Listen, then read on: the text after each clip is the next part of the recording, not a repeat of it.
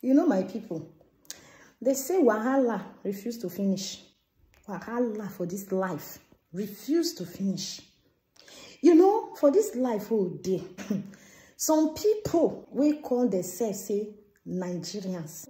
As you see them, the challenge when they get, they eat them up. Challenge won't buy them.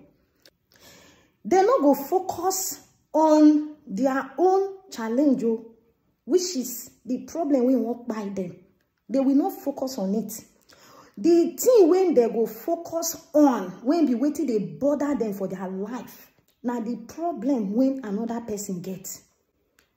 And this very person, when they put their own problem on their head, when you weigh the person challenge, is even lesser than that of theirs.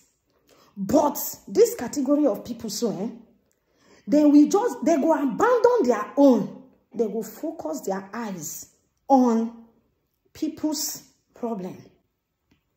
Imagine woman will never marry. Let me just say this. For this life, somebody can't love you more than you love yourself. A woman will don't reach to marry, will never marry. So you think, say, now you, when they see the woman for distance, now they feel her past this woman, or a lady when don't reach to marry, she say it don't ripe, but husband never come. You wait there far, they see him. Now you can't bother past this woman when don't ripe, reach to marry, when never marry. You know, there are some times, when you start telling these people, when you want marry, your age don't define. It's like reminding them of their problem. And a lot of people don't like this. But these foolish people, so they often say that they do this person good. Those people, when say, they're not even exposed for life. Their own are just to open their mouth, to talk nonsense. Those people, they be dangerous people. Because their mentality, the way that they reason, their brain. At times, when I look at the way those people reason, I'll just say, wait, now God create this kind of person. How you go they disturb your fellow woman, say, your age don't reach to marry. Do make you go marry. And this person, when they disturb this fellow woman, say, your age don't reach to marry, go marry. If you look the marriage way they, you yourself will never marry. You not go even want to go marry. You just say, if na so marriage they be, no need for me to go inside. But now this same yama person, now go they can't disturb a fellow woman when husband never come true for. You they disturb at your age that they go, you that they odo, you not be small picking again, no, waiting you they wait for. This, please, can people tell this very particular set of people that are doing all these things that they should mind their business? Look, for this life, everybody gets one challenge to the other when they pursue.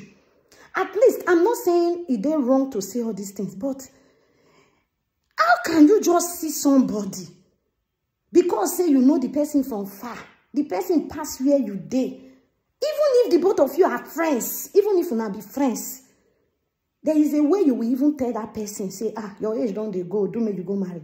The person will feel offended. Not to talk or say, una not be friends. Una just they greet each other, hello, hello. You go they disturb the peace of human being. And this very person, when they disturb people so, when you look in life, God, can people ever mind their business and stop telling people to go and marry? And there are some particular set of people also. They go see fellow woman where their husband house. Because say the woman not born children full ground.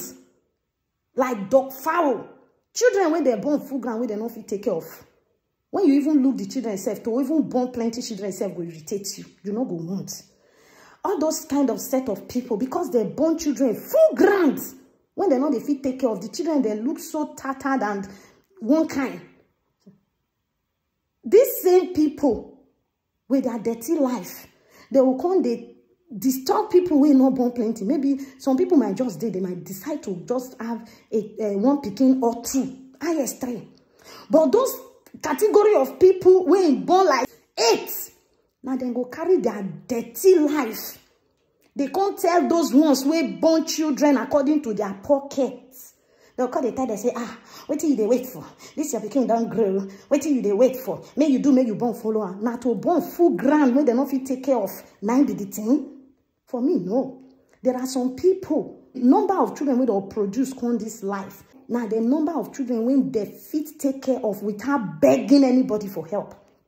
But this same set of people will go born full ground like dog fowl when they not fit take care of the children. When you even look at those pickings safe, to born plenty no go hungry you. Now then I go come leave their problem when their life not fit. That is, they'll come they go poke nose for people life. What are you waiting for? This your pikin don't grow. You know go do me you born follow them. Can you ever mind your business?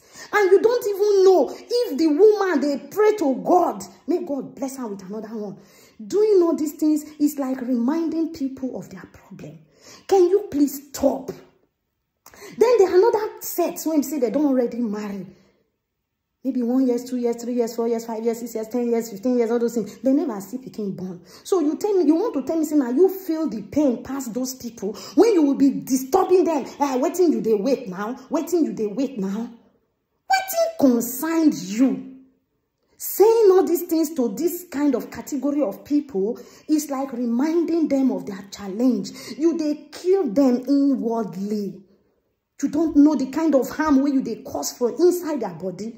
In your presence, they can smile. But when they go to their closets, they wet their pillows. Can you people stop? Please stop. You are not helping at all. Mind your business. Everybody get your own problem for life. Stop. Overlook your own. Then focus your life, your head, your thought on other people's challenge. Mind your business. And when you look at the kind of person when they won't even advise person, say, what are you waiting for? Your pikin don't grow. Or when you want to marry. Or all those things. When you look at their life, you go spit through it. Nothing good to write home about their life. They are so dumb. Very, very dumb. But now these people go leave their challenge. They can't disturb people's mental health. Because they cannot mind their business. Mind your business. Advisors, go and remove the speck within your eyes first. Before you go think of how to remove the speck when they other people's eyes. Go and solve your problem before thinking of solving other people's problem. And in some cases, when you poke nose on people's problem like this, it's like reminding them of their problems. Stop it. Mind your business. Go and solve your own problem. Let everybody solve their problem. Stop reminding people of their pains. Stop it. It's not a good thing. With your blockhead, you think say maybe you are doing the right thing, but you are not doing the right thing. You are causing more pains to those people. Stop it, advisor. Stop it.